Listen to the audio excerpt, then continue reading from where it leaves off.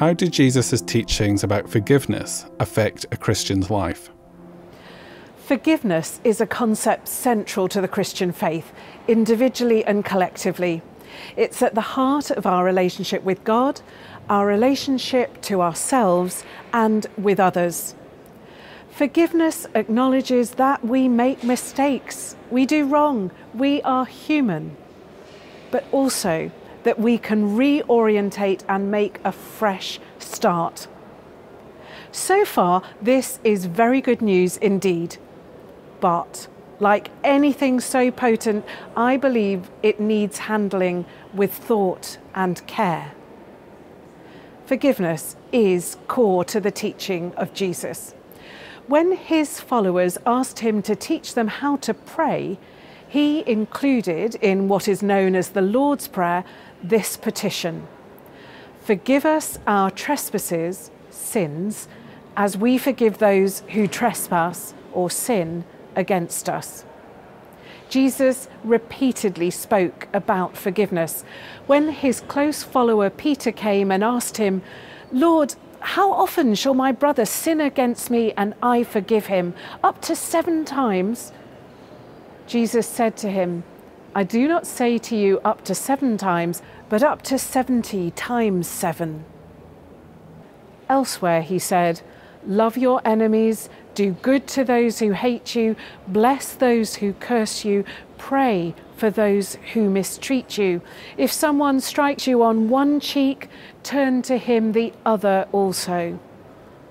So Jesus spoke often about forgiveness, but he also modelled it in his living and in his dying. Before he was crucified, Jesus was cursed and flogged. Yet from the cross he prayed, "Father, forgive them." This focus on forgiveness at the cross emphasizes the need to take forgiveness seriously, not lightly.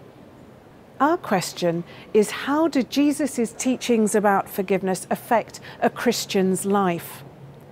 The good news is that Jesus' teaching, his living and dying, invite us to take hold of the possibility of a fresh start. Many of us need to know the release that comes from being forgiven, even to forgive ourselves. We're also invited to consider the path to forgiving others, to cut away the shackles of hate and bitterness which may bind us, to consider the possibility of fresh starts for others and for our relationships. So, forgiveness speaks to our being human, with all our capacity to make mistakes, to get things wrong, even very badly wrong, and to our need to start again. Forgiveness, taken seriously though, insists that there is a cost and a need for accountability. This is not cheap, but costly grace. If your brother or sister sins, go and point out their fault just between the two of you. If they listen to you, you have won them over, Jesus said. Forgiveness, then, is never about ignoring or sweeping issues and the pain they cause under the carpet. Far from it. In fact, Jesus' teaching on forgiveness involves having the challenging conversations, the holding to account. It invites naming and addressing serious issues. What does the Bible teach us about incarnation? Incarnation. The term comes from the Latin meaning to take flesh. It's a central Christian belief that in Jesus, God took human form. The opening passages of the Gospel of John include these words: "The Word became flesh and made his dwelling among us." Key to the concept of the incarnation is the understanding that Jesus uniquely was and is both and simultaneously fully God and fully human. Jesus had both a human and a divine nature. The Christian creeds declare that he was both made man and suffered death, and that he was true God from true God. Looking to the Gospel accounts, we find that Jesus experienced what it is to be human, except without sin. He needed to sleep, and he enjoyed eating with others. He noticed the work of vine dressers and farmers. Jesus grew tired, and he bled when he was harmed. He was part of a human family. He lived among neighbours and alongside friends. Jesus, the Son of Man, felt compassion, joy, sorrow, anger, fear. Ultimately, he suffered and died.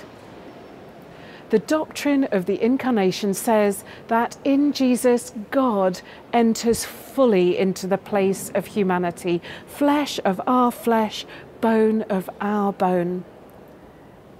Incarnation also describes the belief that Jesus, God the Son, came to dwell with us, to teach us, to show us how to live, to bring salvation and offer eternal life.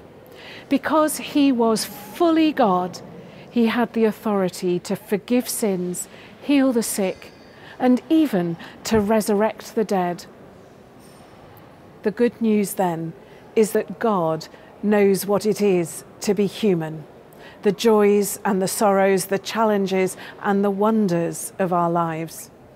As the writer of the New Testament letter to the Hebrews says, we do not have a high priest who is unable to sympathize with our weaknesses, but we have one who in every respect has been tested as we are, yet without sin.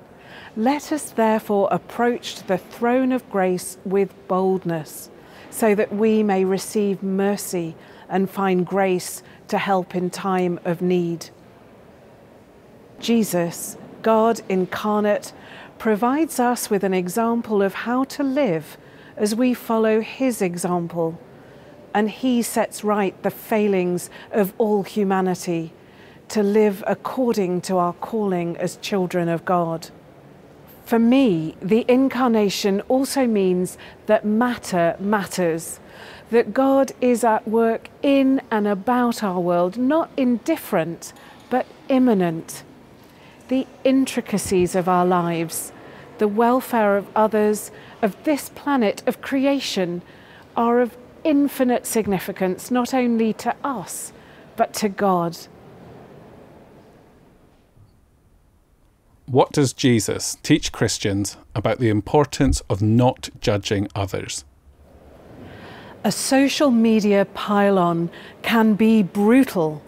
Sometimes it seems that everyone has an opinion, even if it's not always an informed one. Jesus, a devout Jewish believer, would have known the Psalms, and among them Psalm 103, whose writer says, "The Lord is compassionate and gracious, slow to anger, abounding in love." In the midst of a Twitter storm, or when, in real life, someone does or says something which causes us offence, we can be quick to judge, to attribute negative motivations and intent. It can be tiring and robs us of life. In contrast, Jesus said, "Be merciful, just as your Father is merciful, and do not judge, and you will not be judged. Do not condemn, and you will not be condemned. Forgive, and you will be forgiven." I don't think that Jesus means we shouldn't have a view or an opinion, but we are to be rightly cautious about how we form our opinions, particularly of others. In John chapter 7, Jesus says, "Do not judge according to appearance, but judge with righteous judgment." Our many biases can skew our thinking and perceiving. We can make assumptions for good or ill about others based on our preconceptions. Caution is a wise starting point, because we do not have the ability to truly judge the heart and motivation of another person. Only God can read the heart and the motivations of each of us. Stephen Covey has written that we tend conveniently to judge ourselves by our intentions and others by their behaviour, which highlights the hypocrisy with which most of us struggle. It's a thought akin to the saying of Jesus captured in Matthew 7. Why do you look at the speck of sawdust in your brother's eye and pay no attention to the plank in your own eye? How can you say to your brother, let me take the speck out of your eye, when all the time there is a plank in your own eye?